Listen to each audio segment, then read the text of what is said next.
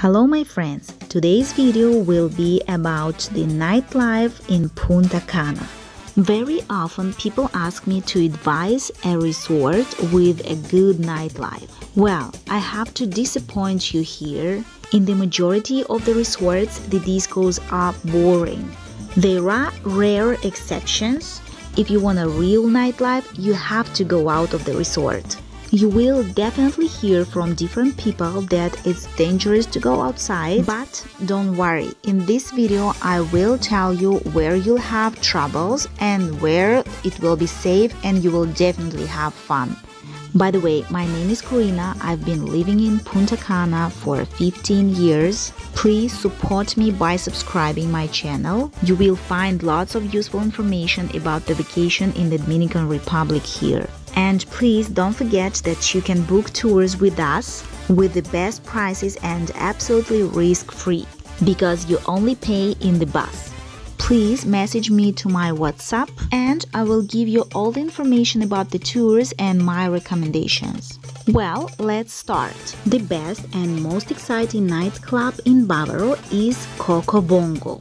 It's absolutely safe because they pick you up from the lobby of your resort and then they bring you back. The pickup time is from 9 to 10 p.m. and you come back at about 3 a.m. There is lots of security there in the club, lots of people too, and the shows are really great. I do advise you to visit Coco Bongo during your stay here in the Dominican Republic. There is no sense to go there twice or more times because the program is basically the same, but it's really great. The tickets start from $70 per person, transportation and drinks are included, and there are also VIP options, gold member, royal service and front row. You will have international drinks and be seated in special areas. By the way, if you buy for $70 or $85, you will not have place to sit. You can buy the tickets for Coco Bongo in your hotel or also you can book them with us. Just message me to my WhatsApp and the price is always the same no matter where you reserved it. Even if you come to Coco Bongo directly, the price will be absolutely the same. Another interesting place here in Punta Cana is Imagine Disco. Actually, this nightclub is located inside a real cave and it really looks awesome. This nightclub was very popular before. I don't really know what happened, but now it's only open for Saturdays. They have two rooms, one is with hip-hop and the other is with different kind of music, popular and Latin, and you can write to their Instagram to check the prices and the working hours. Normally, they also do pickups from the resorts. The third really great disco here in Punta Cana is Oro. It's located in the Hard Rock Resort. They say it's the most expensive nightclub in the Dominican Republic. The lights are fantastic, the design is luxury, so the disco is really great. But it's not open daily, you always have to check.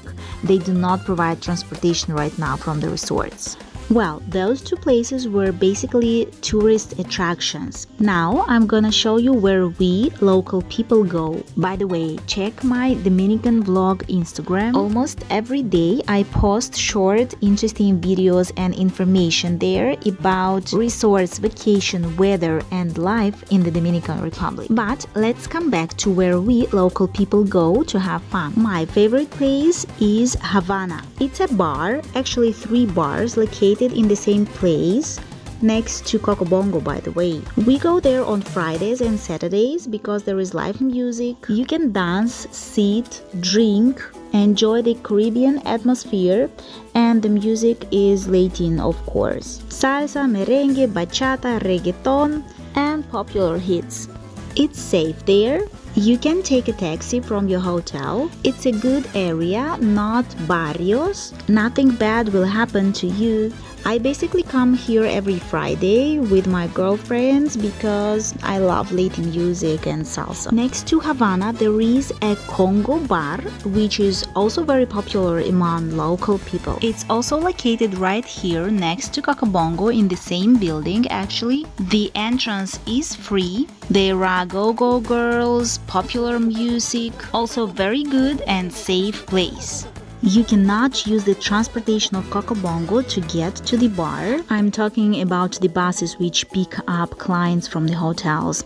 So you also have to take a taxi to get here. Congo Bar and Havana are open during the week too, but as you understand, Friday and Saturday are the most fun days. There will be probably no people on weekdays here. We also have Hard Rock Cafe in the same downtown center next to Cocobongo. It's open daily, but they also have concerts or some special events sometimes. There is no free transportation from the resorts either, so just take a taxi.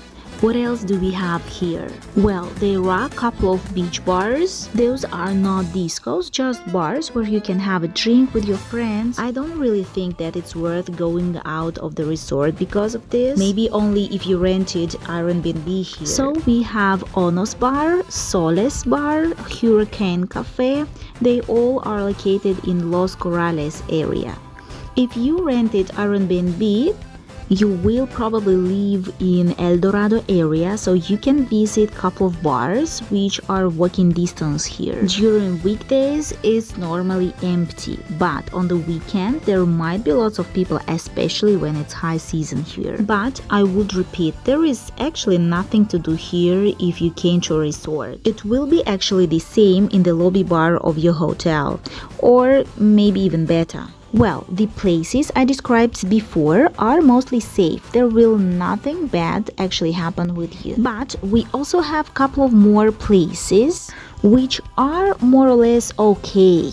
I mean, rather safe. But they are not my favorite ones. First one is called El Can. It's not a touristic place.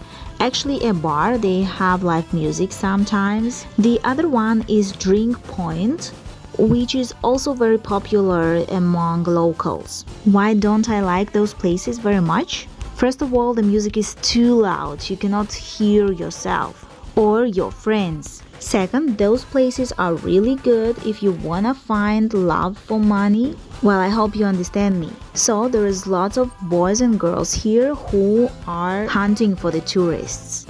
For example, in Facebook, there are a couple of groups of women who was cheated by Sanky Punkies, Dominican gigolos, and half of them found their boys in the Drink Point or El Can. But if that's what you're looking for, those will be good places for you. Or you can just go there for a diversity. Well, this was the list of night places, bars, and discos here in the area of BAVARO and Punta Cana. They all are rather safe, located in the touristic area, but don't forget, we do not walk at night. So if you want to go somewhere, take a taxi. And when I say it's safe, it's supposed that you do not get wasted, trust to strangers, and leave your belongings unattended. Well guys, I hope this video was useful for you. Please subscribe and ask your questions in the comments. And see you here in Punta Cana. Bye bye!